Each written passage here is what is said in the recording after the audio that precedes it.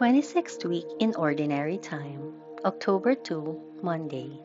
First reading, Zechariah chapter 8, verses 1 to 8.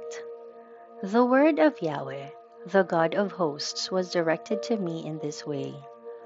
I am intensely jealous for Zion, stirred by a burning anger for her sake. Yahweh says, I will return to Zion and live in her midst. Jerusalem shall be called City of Faithfulness, and the mountain of Yahweh of hosts, the mountain of holiness. Yahweh, God of hosts, speaks. Old men and women will again sit in the squares, each with a stick in hand on account of their great age. The squares of the city will be filled with girls and boys playing.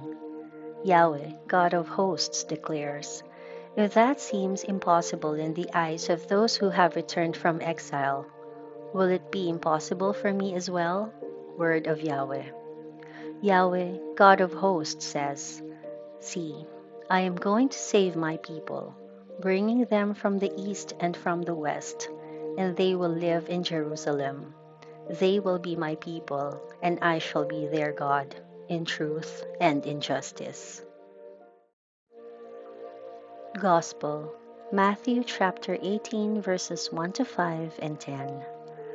At that time, the disciples came to Jesus and asked him, who is the greatest in the kingdom of heaven?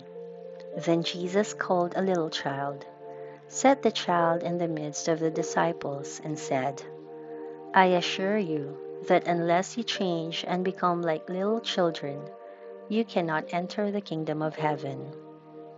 Whoever becomes lowly like this child is the greatest in the kingdom of heaven. And whoever receives such a child in my name receives me.